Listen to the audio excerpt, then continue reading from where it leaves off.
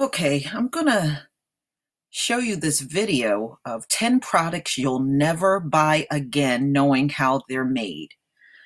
You know, when you live in the land of devils, you can best believe they are going to tamper with everything they can, and not for the good of humankind, just because they are evil and they have access to these things and can do it. You know, this is what happens when evil owns everything.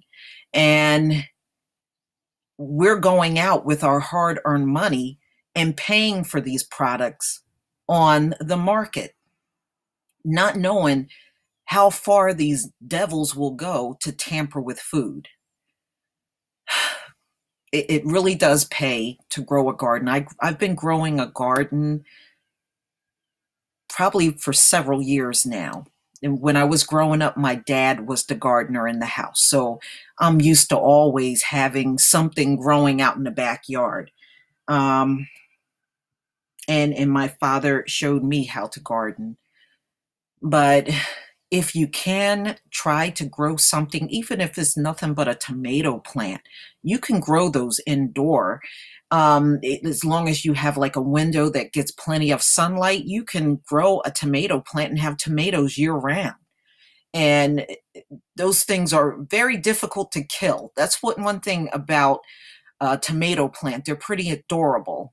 They hold up quite well. But we're going to go ahead and watch this video and just be cautious in your everyday life with what you do and what you eat, because they have poisoned the air. We are touching things with our bare hands that got pork products in it, and we don't even know. It's just so many disastrous things going on right now. And whenever they do something, you can always know in the back of your mind there's a hidden agenda, and the intentions are never good. That's one thing we know for sure. All right, let's go ahead and roll this video. Hey everybody, how's it going? Extreme Trends here, and welcome to the top 10 products you will never buy again, knowing how they are made. Number 10, vanilla and raspberry flavoring. Now, there's no denying that many of us love ice cream, especially the many different flavors, but there's a pretty good chance you will never have ice cream again, specifically vanilla, strawberry, and raspberry flavors, once you know how they are made. And it's not just limited to ice cream, any foods with those flavors, because these flavoring contains something called castoreum. Before going on, you should know what exactly castoreum is and why it is a problem. To put it bluntly, castoreum is the secretion of brown slime that comes from the castor glands of a beaver's anus. When mixed in with a little bit of beaver urine, it becomes one of the core ingredients in achieving the flavor that tastes of vanilla, raspberry, and strawberry. The funny part is the use of castoreum has actually been deemed the same by the Food and Drug Administration, calling this substance non-toxic to taste and non-toxic to skin. The icing on top of the cake, though, is that castoreum has been used for the last 80 years and has been listed under quote-unquote natural ingredients in the list of ingredients for flavorings.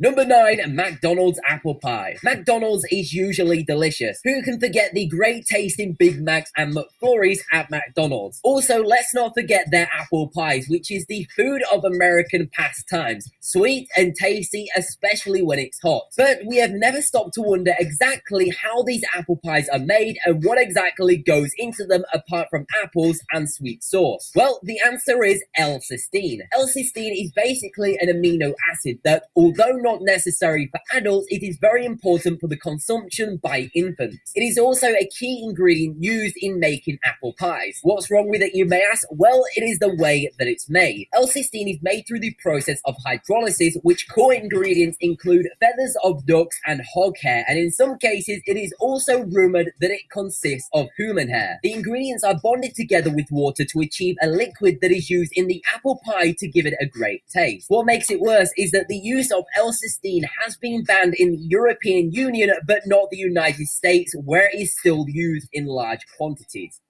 Number 8, beer. It's time to crack open a cold one with the boys on this spot. Beer is the third most consumed beverage in the world after tea and water, and none of us have even wondered what beer contains. Apart from alcohol, there is another secret ingredient that is used to make the beer finer. That ingredient is called isinglass. What's isinglass, you may ask? Well, in short, isinglass is essentially the extracts of dried fish bladders. It may seem weird, but it's common practice to use this ingredient for beers, especially to make beer and even some wines more clear to look at. Guinness has gone on to state that they have been using the ingredient in their beers for over 250 years and have just now begun to reduce their use of isinglass in their beers. Still might make some people think twice about picking up a beer next time round.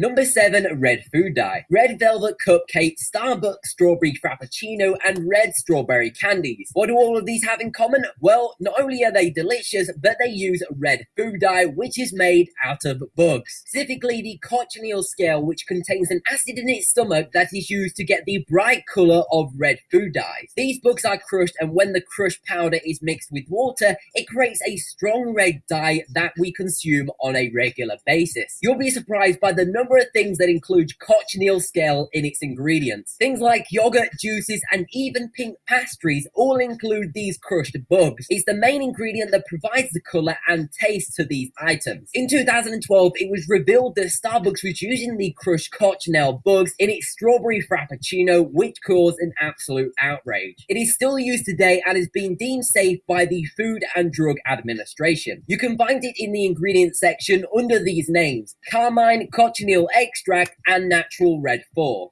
Number 6, chewing gum. Throughout history, mankind has been chewing on all manners of different plants and roots like we do nowadays with gum. The ancient Greeks used to chew gum made from the bark of the mastic tree. South Americans used to chew on the leaves of the coca plant, which is used to make cocaine. It was in the 1860s that a pharmacist called John Colgan created the first flavored chewing gum called Taffy Tulu. Today, there are several popular brands of chewing gum such as Trident, Eclipse, and Orbit, all competing with one another for the privilege of finding their way into our mouth. The base of the gum used to be made of a natural substance called chicle, which is a sap-like substance produced in the bark of a sapodilla tree. Chicle was prominent for its use in the production of chewing gum in the past. However, these days only a few small brands still use it in their gum base. But still, the majority of brands have switched to adding synthetic rubber in the base of chewing gum instead. Apparently, the synthetic rubber is much easier and cheaper to manufacture, although that doesn't discard the fact that you're literally eating rubber.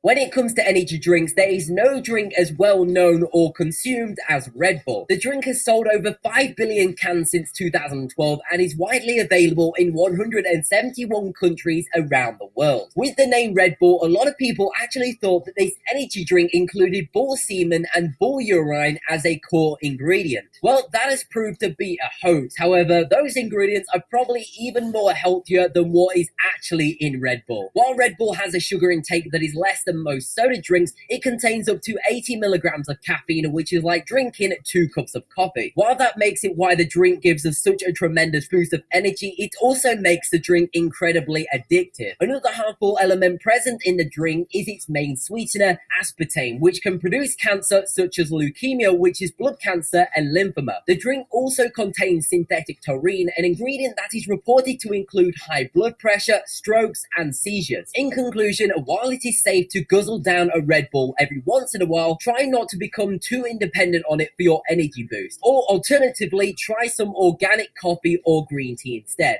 Number 4, Improper shampoo. Your hair serves very important roles in your daily life. Not only does your hairstyle allow you to express your identity as an individual, but it also protects your scalp from the ultraviolet rays of the sun. That is why it is so important to take good care of your hair, such as by washing and shampooing it regularly. The protein content of a shampoo is its most important part, since it provides hair with nutrients to stay healthy, strong, and breakage-free. Unlike most other shampoos which derive protein protein from eggs or plants, Improv Shampoo takes it to a whole new level and uses bovine seminal plasma instead, also known as bull semen. Improv claims that using BSP is not only a far more natural option, but it is also much better than any other protein derivative at nourishing your hair and promoting their growth. While that may be true, it still doesn't disregard the fact that you're literally using bull semen to wash your hair.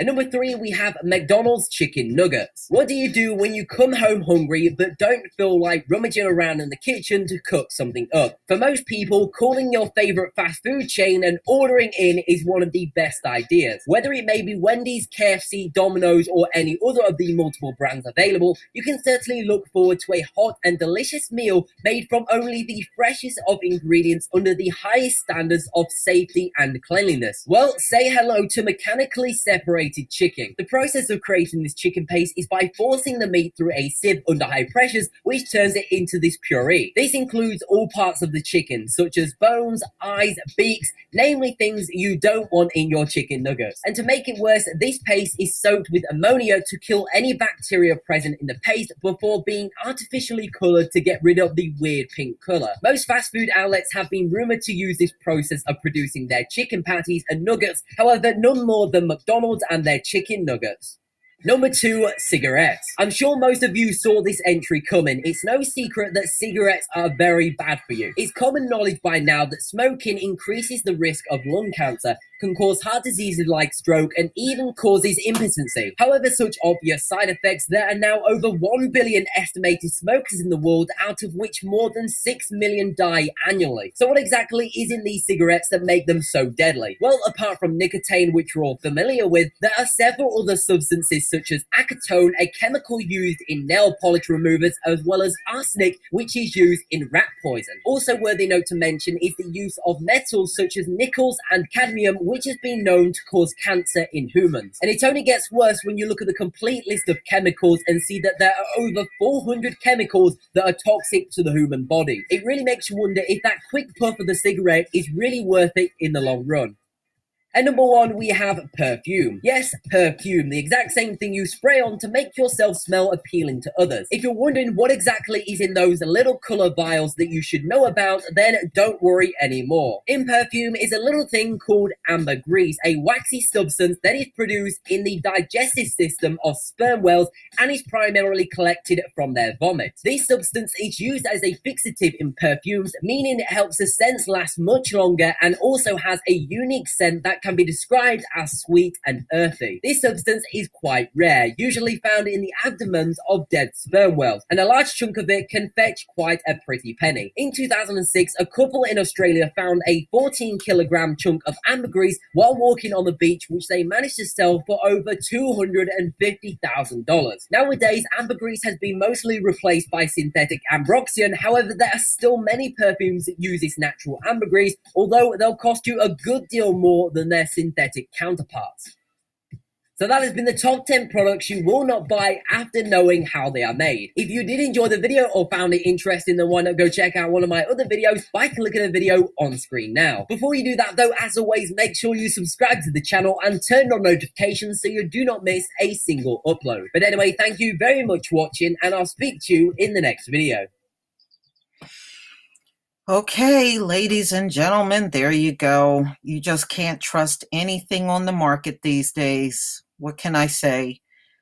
You know, you're better off trying to just accommodating your food habits at home.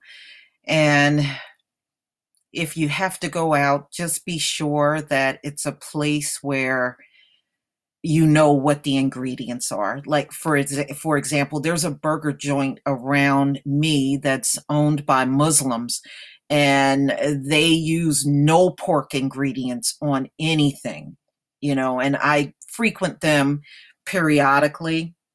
But as for all of these other places, I really seriously do not trust any of them. But please leave your comments and subscribe. And if you can donate to my channel, please do. Peace, family.